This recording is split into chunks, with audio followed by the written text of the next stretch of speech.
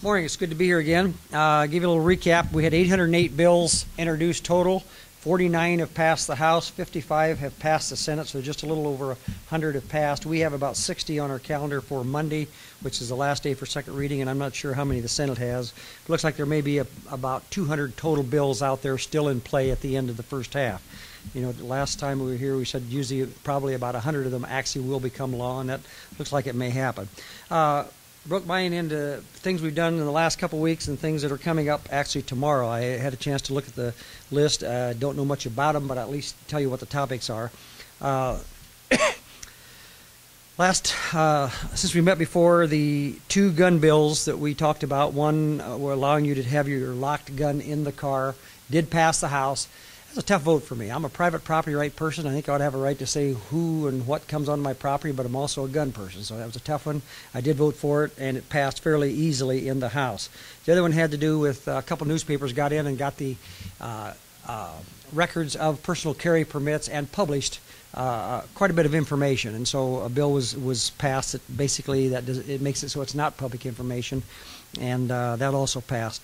Had a bill. The toughest vote I had this week was on a grandparents bill. You know, a few years ago we gave grandparents the right to go in and seek visitation for a lot of times when a parent gets mad at a grandparent or something, they'll withhold it. In most cases, it's usually during a divorce situation where one of them gets mad and doesn't let the other parents, or a death in the family. One of the parents, the father or mother, dies, and therefore the other grandparents don't get to see him at all.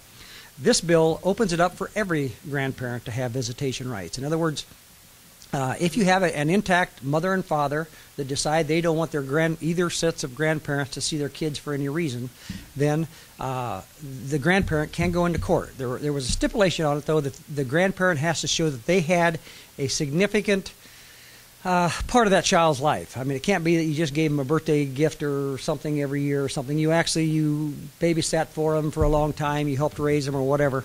And again, it was a tough vote for me. I ended up voting against it. I believe in parental rights, and this basically was taking away some of the parents' rights, but I didn't feel real good about it. But anyway, it did happen. Another bill we had, veterans, if there's a veteran-owned business, it gives them a 3% price preference on bids here in the state of Indiana.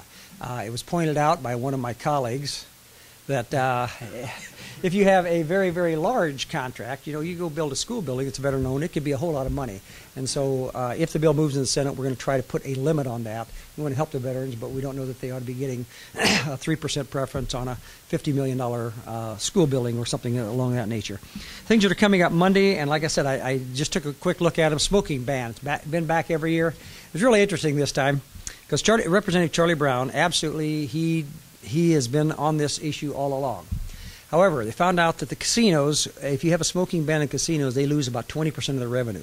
And they actually have numbers in Illinois. There are a few casinos that actually banned them because the question was asked, was it just because the economy went down or was it really because of smoking? They were able to determine that it was a smoking. So Charlie had to come in and get an exception to his smoking ban for his casinos up there in Gary. And you talk about looking pretty hypocritical when he's up there fighting for all this thing, and it turns out that, hey, money may trump public health. So he wanted to put an exception in for just the casinos. Nobody else could have one. Well, the very next person up had a bill that was going to exempt smoking shops. Down in Newcastle, Indiana, they have a very large tobacco store, and he thought they ought to be able to smoke in a tobacco store, which kind of makes sense. If you're going to go in there and buy them, you're probably a smoker, right? And it passed. And Charlie saw what was going to happen because next up was the service clubs. There was going to be an amendment on those, which probably would have gone in. Then the bars, and so he pulled the bill. It is still on the calendar, and we'll see what happens next. There's a texting ban on there, which probably is going to pass.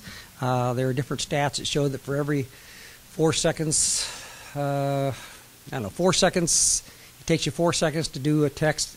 I don't know, your eyes are off the road. For every 4 seconds of looking at a text, you're off the road for 6.9 seconds or something along that, so it's probably going to happen. Animal rights. Last year we had the puppy mill bill. Well, that was a camel's nose under the tent. They're going to be back every year. This year, pet stores, and I wasn't in the committee, but it was a very, very long committee, and I heard lots of comments about it. Pet stores are going to have to basically give you the history of every little pet that they sell. where it came from, whether it came from somebody that produces 5 litters a year, 10 litters a year, 20 litters a year. You have to put the history, how many shots, all sorts of different things. One part of it doesn't look too bad, although the penalty, if you attend any kind of a dog fight, cockfight, anything like that, it's a D felony, which I'd hope we don't fill up our prisons with people that attend those things, even though they are pretty nasty things. And then there was an equine shelter bill. In other words, you have to provide certain types of shelter, can't have any standing water and different type things. That will be up Monday. Net metering, we have a bill in the House. Wes is co-sponsor of that one, and we'll let him talk about that, but we have our own net metering bill. Have a heavy-duty truck limit. In Indiana, I think it's like 84,000 pounds. This is going to add 400 pounds to the total weight of a truck. And you think, what in the world would anybody do this for? One of the problems, trucks go into truck stops, they sit there and they plug in and they park and they run their diesel all night. A lot of pollution comes from that. Apparently they have units out now that are self-contained heaters, air conditioning, and so forth that you can put on the back of your cab so that you don't have to run your diesel. It just simply runs a small engine. They're about 400 pounds, so basically in an environmental move to save the air, they would like to be able to not count that towards the total weight of your trucks. Probably will pass the House. It did last year, but apparently it did not get a vote in the Senate. Charter schools bill. This is a real wing-ding of a bill. Basically, it's going to outlaw charter schools, or make them so that it's not possible to have any more new ones. Representative Porter does not like charter schools. It flies in the face of everything President Obama is trying to do. This bill says that 51% of the parents in a school district have to approve. You actually have to have a referendum and approve having another charter school come in. You're not going to get 51% of the parents to vote on a bill like that. It just isn't going to happen. Probably, if this would go into effect, it would probably cost Indiana millions of dollars, because Indiana has decided to go for those race to the top funds, stimulus funds that the president has out there, and if we pass something like this, I guarantee you we will not be eligible for any of that money. School counselors bill, have to have one counselor for every 250 students, one social worker for every 400 students, and one psychologist for every 1,000 students. That's going to be up. Also has a job description of what a school counselor is, and it's pretty prescriptive, I believe is the term, narrows it down pretty much. Takes away a lot of flexibility of the administration if the school counselor can only do just the things that are in that bill. And this is one, and I actually got it from Michelle. There's an adult education bill in there. Haven't really looked at it. Looked like students that drop out of school can get into adult education, and the state has to pay for them. Not sure the exact amount, but I saw where in one part it said the appropriation for schools goes from $6.5 billion to $6.5 billion plus about $14 million. So it looks like it has about $14 million in it. Probably not going to have a chance because we're not talking about money this year. Everybody has pretty much decided that we're going to have to live within our means. So if that's it, I'd be happy to answer any questions. Oh, one more thing. We had the ethics bill about the whining and dining of all of us legislators.